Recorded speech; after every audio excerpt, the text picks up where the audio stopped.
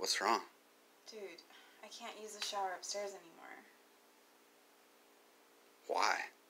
Because there's a new fucking roommate, and the landlord said that I can't use it because he advertised it as a private bathroom, so now I'm fucked. Well, you have a bathtub. Dude, I'm claustrophobic. I can't fucking use the bathtub. Oh my god. I can't. Really? Yeah. So, like, and now I'm out of a shower. He says he could build me one in fucking February, which is, like, in 2 months. It's New Year's. I need to be clean. I'm fucked.